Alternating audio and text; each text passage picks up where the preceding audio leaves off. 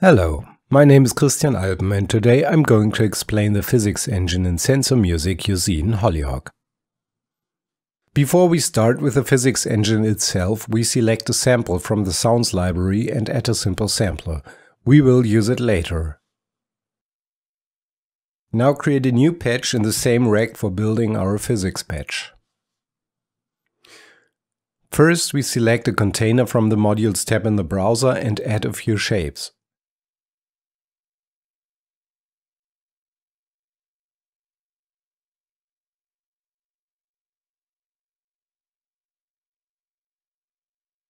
As you see, the shapes appear outside the container. As we want them inside, we right-click one of the shapes and go to the Design tab in the Settings panel. There you find the Where option. Here you can select where you want the selected item to be displayed, in this case the container. Also in this tab you can change the shape type from rectangle to oval. To change the container's size, simply click the lock and resize the container by dragging one of its corners. At last we have to activate the physics in the Size tab. If you now turn on the main engine, the shapes will start to move.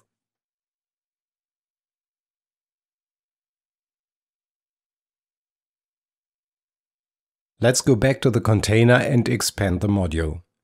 Here you find a lot of options to control the physics behavior. We will now add faders to control the physics speed, gravity for the y-axis, friction and elasticity.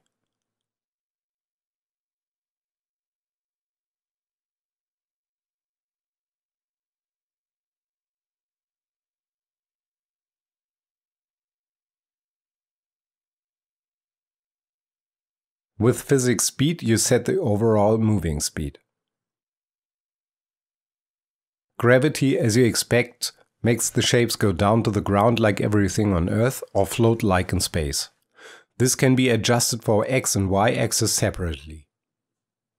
Friction makes the surface change from even to rough and sticky, while elasticity changes the shape's material from hard metal to bouncing rubber.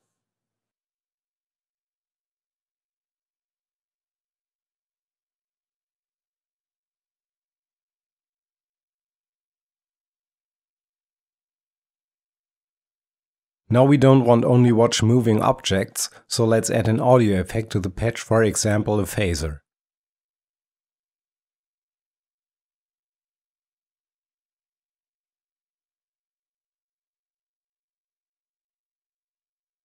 First we add audio in and outs, so the signal from the sampler passes the phaser. For quick access you can use Usine's multi-wiring feature. Simply hold Ctrl-Shift while dragging the wires from the outlets. Now expand one of the shape modules, look for the X and Y position and wire them, for example, to rate in depth of the phaser. For demonstration purpose I add a switch to make the bypass accessible.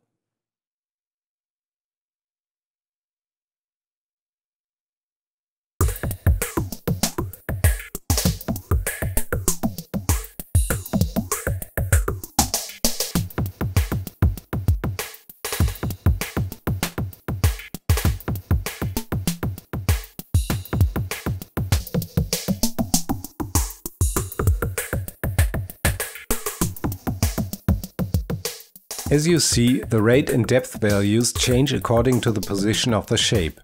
Let's expand this a little by adding a filter module to the patch. This filter shall be switched on and off each time the violet shape collides with another shape or the walls.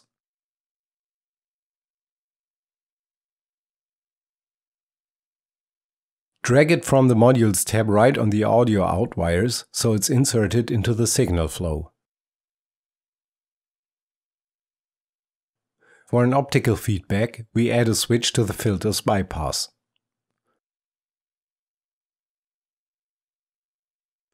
Then we need a toggle module and feed its input with the collide status of the shape.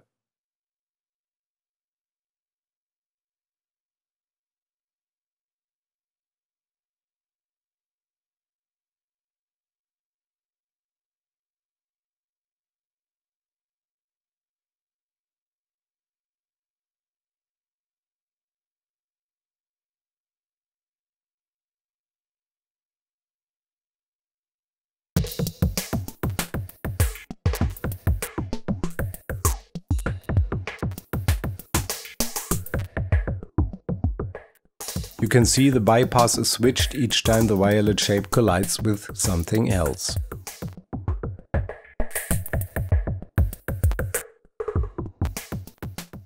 This was a simple example to get a basic understanding of the physics engine.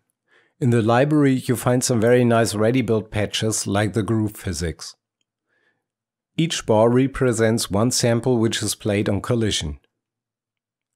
On the right you find the known parameters like gravity, friction, speed and so on. But also some additional stuff like the overall duration of the played samples, playback speed and pitch.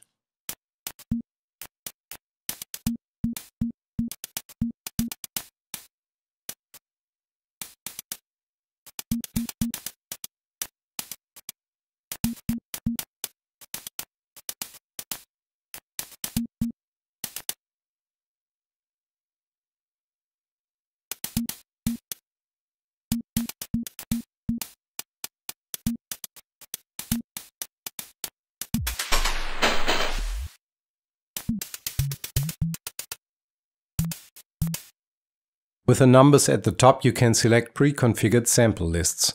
To modify them, click the settings icon and choose your desired sample list. Here you can, for example, add and remove the samples.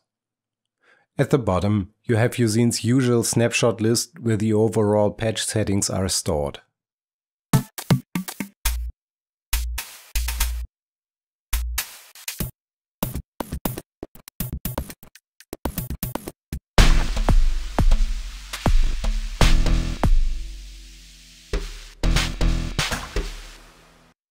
The surround pan symbol is another patch using physics.